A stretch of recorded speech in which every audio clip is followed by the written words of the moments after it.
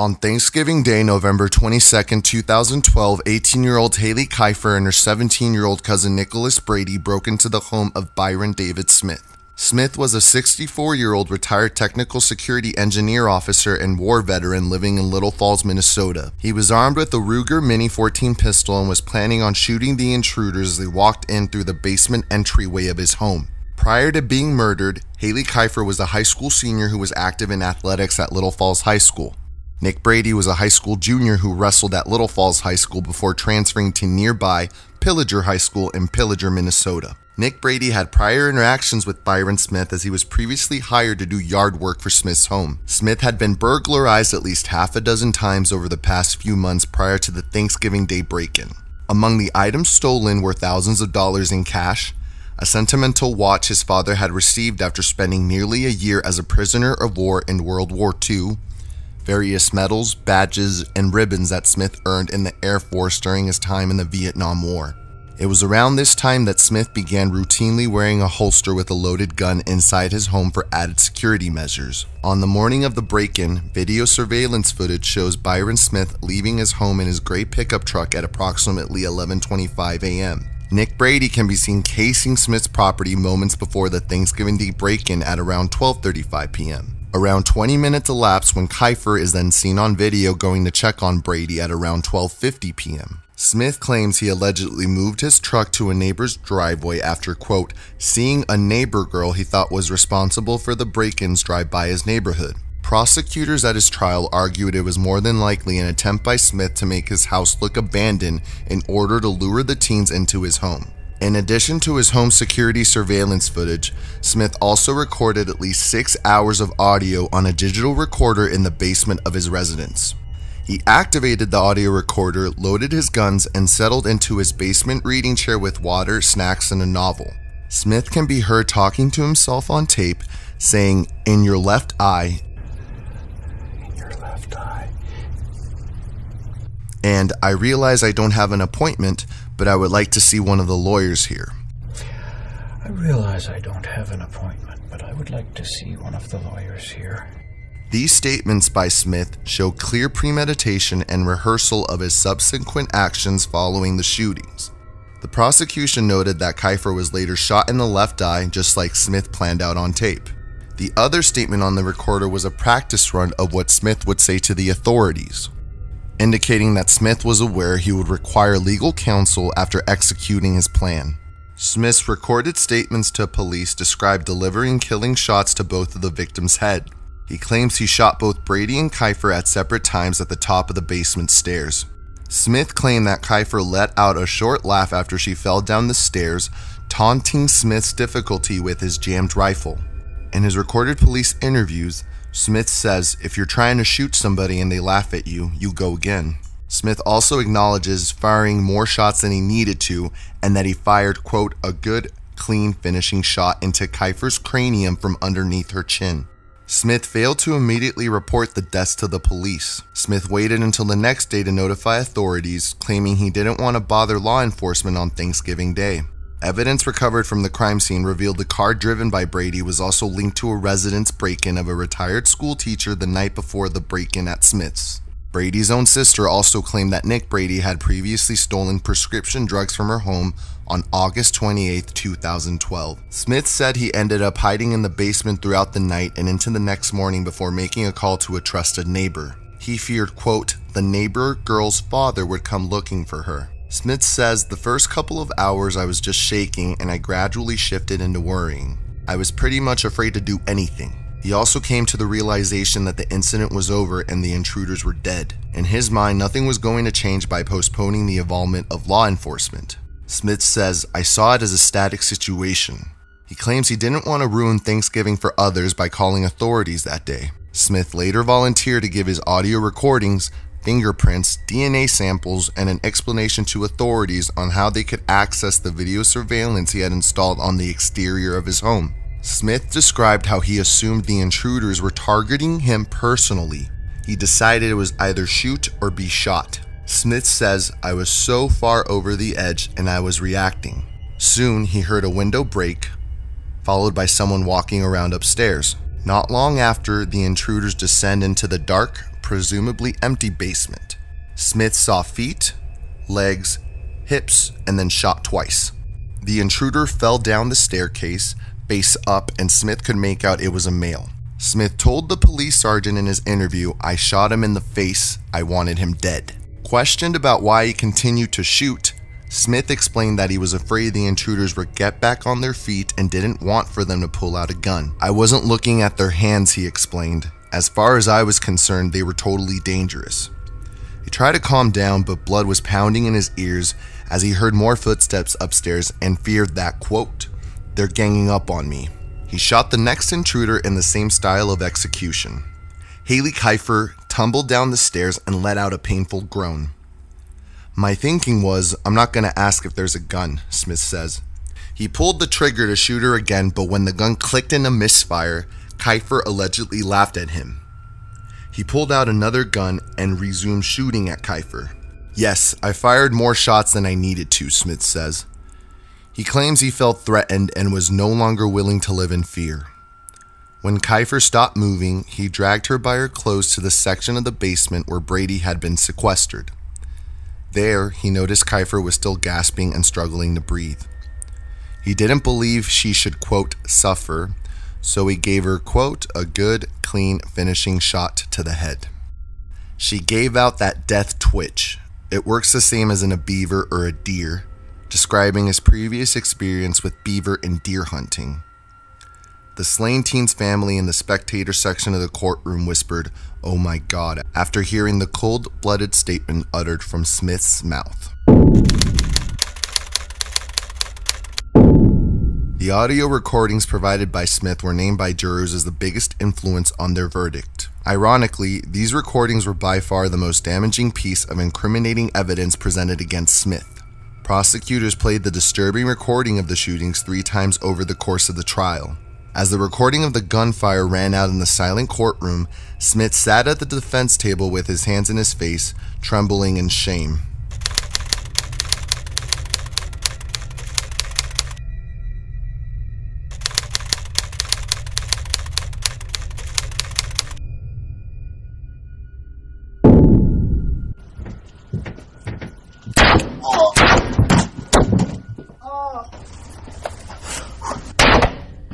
You're dead.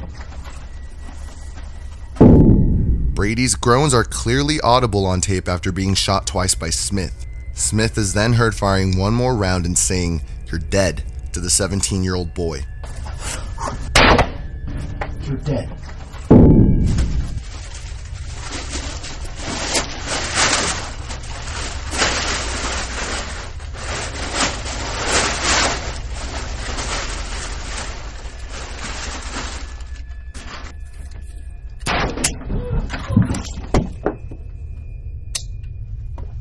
Sorry about that.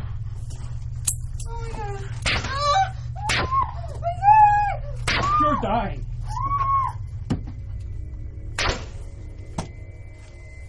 Bitch. Smith shot Brady a total of 3 times, then wrapped his body in a plastic tarp. Smith then moved Brady to a different section of the basement to prevent him from bleeding on the carpet floor. About 10 to 20 minutes elapse after the first shot. Smith sits in his chair as Kiefer's voice is heard on tape. She calls out, "Nick?" Nick. 12 seconds pass, and Kiefer begins descending down the basement stairs. We then hear the first shot fired at Kiefer and then the concurrent sound of her body falling down the basement staircase. As Kiefer groans, Smith switches to his loaded revolver and shoots Kiefer again. You're dying. Followed by a finishing blow to the skull from underneath her chin. Then one last patronizing statement is uttered from Smith's mouth. Bitch. After murdering Kiefer, Smith talks about how he did his civic duty and utters the phrase, "like I give a damn who she is," confirming his premeditation and preparation after the sighting of the so-called neighbor girl driving by earlier that morning. Smith's family had been working diligently since his arrest in November to come up with the required bail money to temporarily release Smith from prison. His original bail cost was set at a $1 million bond or a $100,000 cash payment. Despite major opposition from the prosecutors, the bail cost was reduced after Smith agreed to surrender his passport to prevent him from fleeing the country. The approved bail reduction brought total costs down to a $500,000 bond or a $50,000 cash payment. Smith met bail and was temporarily released from prison on Tuesday, December 18, 2012. Smith was initially charged with 2 counts of second-degree murder. However, in April 2013, he was later indicted on 2 counts of first-degree murder.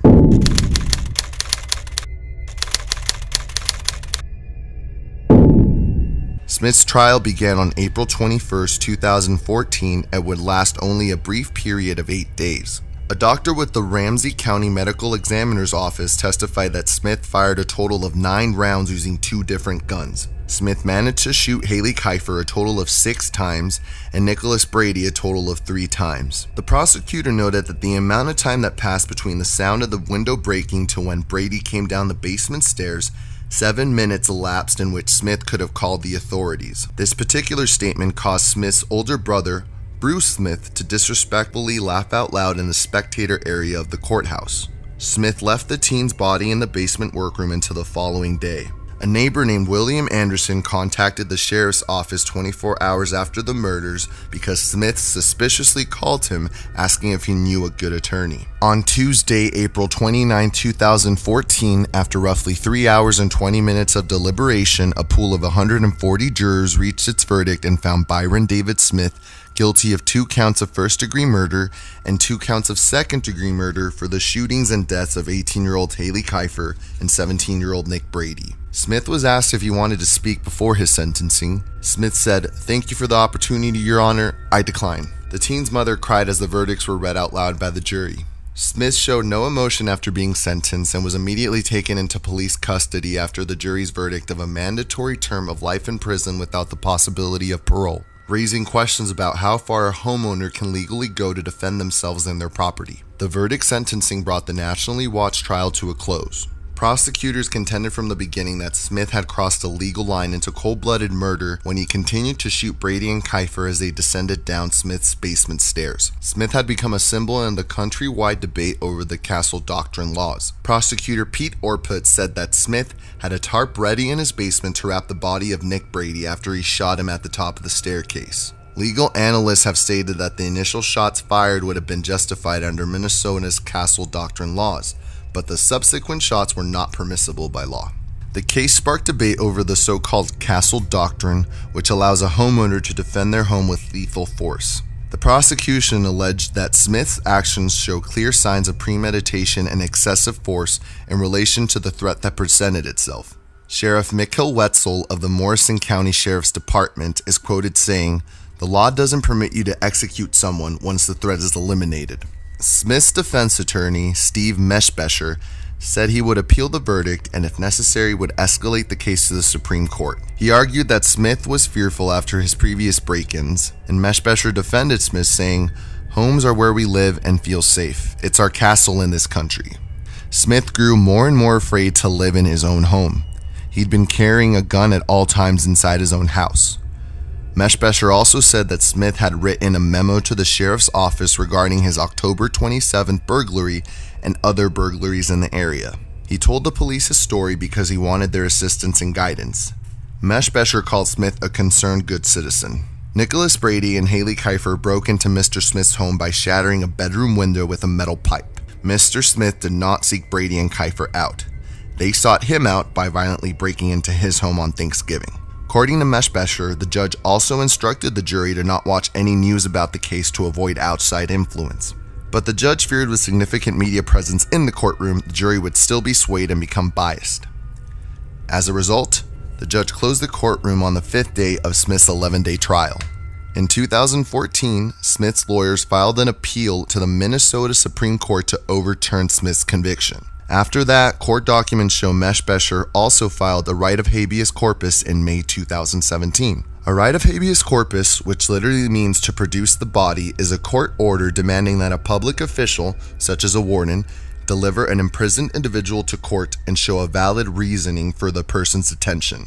We've been assigned a federal judge and a federal magistrate judge, and we're saying the federal constitution was not followed. When the state judge closed the courtroom doors, that is a violation of the federal law. It should be a violation of state law. There is a thing called freedom of the press, and you just can't close courtroom doors. Meshbesher told reporters that he wasn't allowed to show jurors all the sufficient evidence he felt was necessary to clear his client of first-degree murder charges. He hoped to be able to introduce evidence of Kiefer and Brady's previous run-ins with the laws, including Brady's connection to previous burglaries in the community.